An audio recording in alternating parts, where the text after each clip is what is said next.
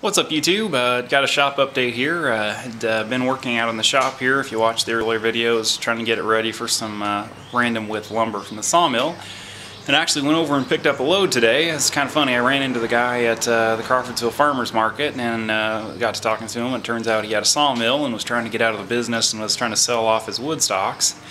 And so went over there today to kind of take a look at what all he had, and I got a huge load. Here's the load of wood I got. Zoom in there.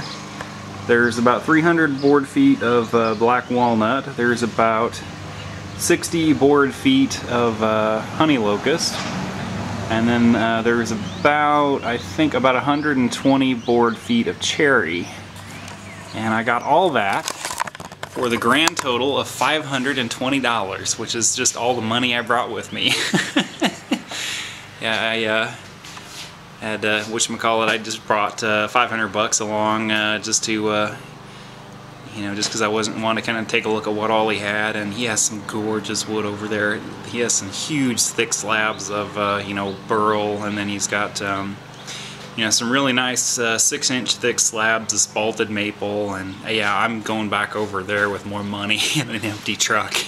Yeah, he's got some gorgeous wood, and man, it's cheap, so I'm keeping that one a secret. And anyway, yeah, thanks for watching. Click, comment, subscribe.